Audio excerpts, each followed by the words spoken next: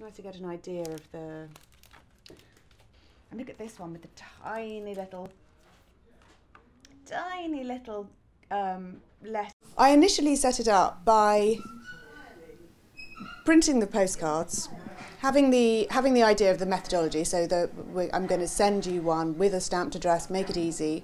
I started by giving them to customers who came to the door to pick up the click and collect, explaining it to them, persuading them to post them back. So the difficult thing to begin with is persuading people to do it. And then, of course, as soon as you have a few coming in, then people understand the concept and it gains traction almost immediately. No. I feel enormously privileged that people are sharing these things with me. And I can't believe that